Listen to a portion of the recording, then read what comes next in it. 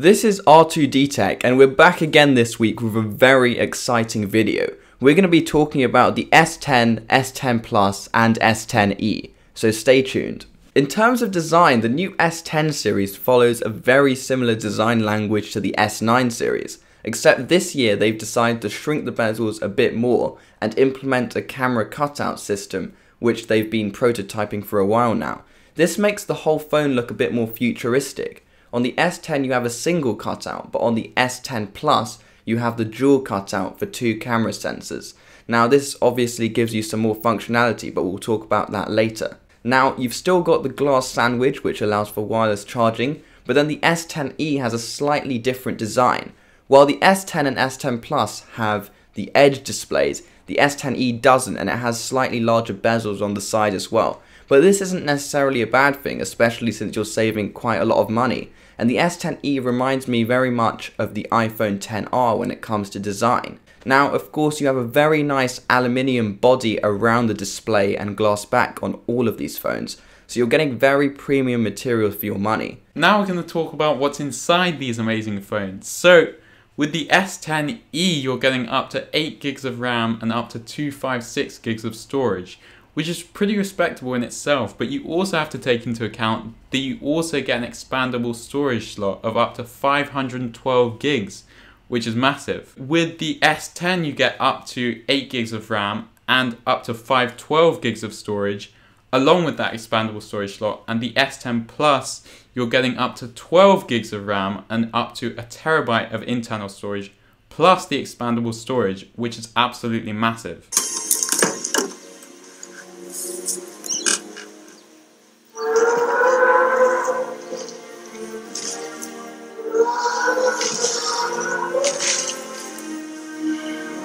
Another advantage of getting any of these phones is getting that Snapdragon 855 processor, which, while a lot faster than any previous processor from Snapdragon, it's also a lot more power efficient. So you're going to see an increase in battery life as well. When it comes to battery, the S10 Plus has an enormous 4100 mAh battery. This is more than enough to get you through one day, if not 2, especially since the new Snapdragon 855 processor is so power efficient. The S10 on the other hand has a 3400 mAh battery, which is still very respectable and will definitely get you through one day, if not a bit more.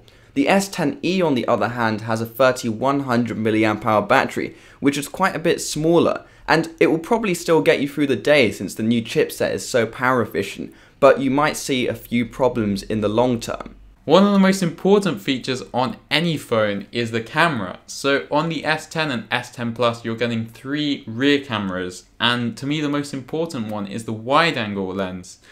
Because of how wide it is, it's one of the most wide angle lenses we've seen on any smartphone, and you can imagine that that could be really useful in so many situations. For the S10e you just get 2 rear cameras, which is acceptable considering the price that you're paying for it. For front-facing cameras you get 1 on the S10e and the S10, but 2 on the S10 Plus, and one of them will be a wide-angle lens, but to me it doesn't seem as wide as I would have hoped, like on the Pixel devices. In terms of software, Samsung have implemented their new One UI software, which is what they've been working on for the past couple of years. And the idea is to make it look a lot more like stock Android, which it really does, except the icons are different, and I personally don't like them that much. But that's definitely something you can correct with a skin or an add-on yourself, since it is Android and it's very customizable.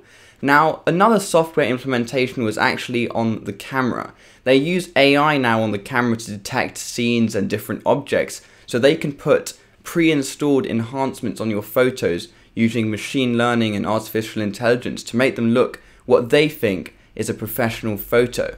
Now, they've analyzed 100 million photos to do this, and they'll actually adjust your photos spatially as well, and in terms of color, contrast, shadows, highlights, effects and more, to make it look a lot more professional now, which is definitely the way forward, because software is the way that they're making photos look better on smartphones nowadays rather than the sensors themselves. So now we're going to talk about some of the features you get with these phones. So in terms of colors, you actually get a really wide variety, and to me the best looking is Prism White. You also get this color that kind of mimics the coral of the iPhone XR, which also looks pretty nice. For the Bixby button, you can actually remap it this year, which is really nice to see, considering we haven't been allowed to do it for the past 2 generations of phones. Bixby still can't really compete with the likes of Google Assistant and Alexa, but hopefully Samsung might improve that. One of the standout features of the S10 and S10 Plus was the fact that you can actually charge other devices through the back of this phone. So you can charge a friend's phone, maybe their new Galaxy Buds, or even the Galaxy Watch. So that's a really useful feature to have on a phone like this. Once again, Samsung are now the only flagship company to keep the headphone jack, which is really good to see. Stands alone. In conclusion, these phones are definitely great devices and definitely not the incremental updates that we've seen in the past from Samsung. In terms of price, you're paying around £700 for the S10e, which is reasonable if you compare it to the iPhone XR. The S10 will start around £800, which is also fairly respectable for a flagship model. But then if you upgrade this or opt for the S10 Plus phone, you're going to be paying more than £1,000, which is a lot of money for a smartphone. You can't be serious, man. You cannot be serious! You're definitely getting a lot of premium features and materials, and it definitely compares to a premium company like Apple. But it's really whether you're willing to spend that much on a smartphone.